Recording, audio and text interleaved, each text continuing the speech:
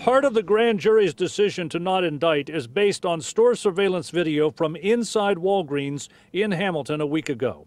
Around 2:30 that morning, investigators say 34-year-old Kelly Brandon Forte held a knife on a female pharmacist in a drug and cash robbery.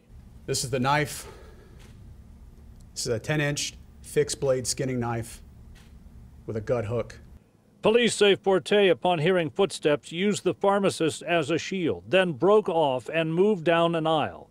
Officer Kevin Rule, a 9-year veteran who had jumped the counter, got into position and ordered Forte to drop it. Instead, they say Forte, knife in hand, charged at him in very close quarters.